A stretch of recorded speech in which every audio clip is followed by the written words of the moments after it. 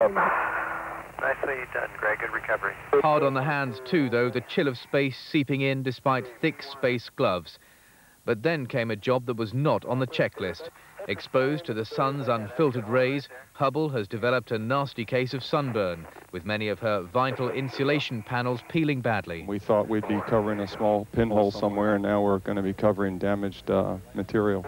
So, using spare sheets of insulating foil from the shuttle's own supplies, the astronauts began some impromptu patchwork quilting, possibly the last thing they expected when they joined NASA. It don't look like it, Steve, but this is hard work. But worth it. Now an unscheduled fifth spacewalk has been ordered for only the second time ever in one mission. The shuttle's proving itself as the space repair truck, bar none. Ben Ando, ITN. The head teacher of the murdered teenager Billy Joe Jenkins. The outer layer of Teflon has split and peeled away. The fierce ultraviolet radiation from the sun has caused the damage. At a news conference, NASA explained what they've found. The telescope is not covered with damage. It's a very important point. Half of the telescope doesn't face the sun, and it's fine. So that's 50%.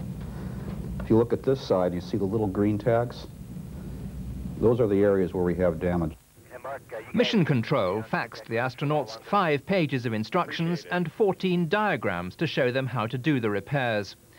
The astronauts are using makeshift patches of insulating foil to cover the damaged areas. The patches are being fastened with alligator clips, electrical wire and nylon rope attached to handrails and footholds. What do you think? Like it? Looks good from here. In the final spacewalk early tomorrow morning, they'll complete the job. It's only a temporary measure. Another servicing mission is planned for 2 years' time when they'll make more permanent repairs. The mission has achieved all it set out to do. NASA is delighted with the way it's gone. James Wilkinson, BBC News. England's cricketers will go